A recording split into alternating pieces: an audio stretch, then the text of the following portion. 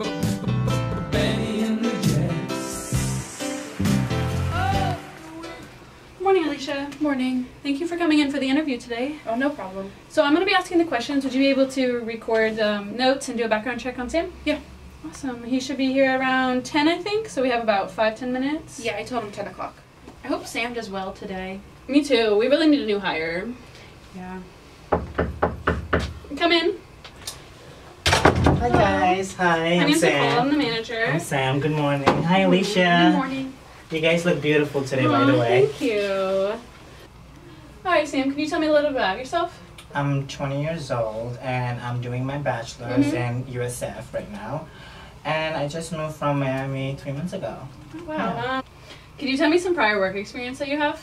I started working when I was 16 at my parents' restaurant, and then when I was 18 years old, I started working at this other restaurant. So I had 2 jobs. I was managing the other store, and then I was helping my parents out.